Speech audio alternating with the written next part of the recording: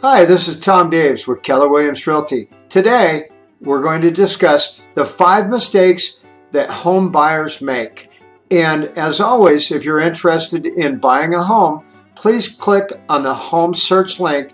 And if you're interested in selling your home, please click on the home valuation link. Stick around and find out now.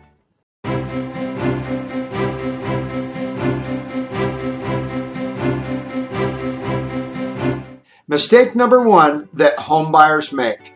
Number 1 is don't skip the home qualification process. Make sure that you are pre-qualified and pre-approved for your mortgage so you know exactly how much you can afford and exactly what your monthly payments are. Mistake number 2, don't fall blindly in love. It's really easy to get emotionally involved, but make sure that you make an educated decision instead of an emotional one. Mistake number 3, don't wait too long. The market does move quickly, so if you see a property that suits your needs, go ahead and make an offer ASAP before someone else does. Mistake number 4 is don't skip the home inspection process.